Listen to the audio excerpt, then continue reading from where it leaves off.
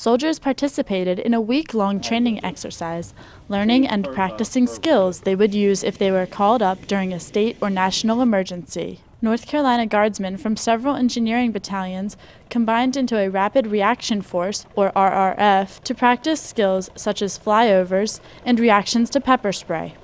During the helicopter training, UH-60 Black Hawk pilots briefed the soldiers in case they were called to respond to an emergency. Many soldiers experienced pepper spray for the first time after the Black Hawk training. Army Sergeant Samantha Bailey explained the training. My face feels like I just stuck my face in a volcano. My eyes are okay now, but feels like molten lava is dripping down my face. Today we were training under duress of pepper spray if we happen to be out and have to spray someone due to the intensity of the crowd.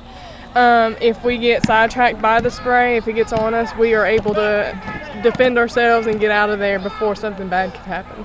The soldiers stood still as pepper spray dripped down their faces before they completed 4 stages of combative training.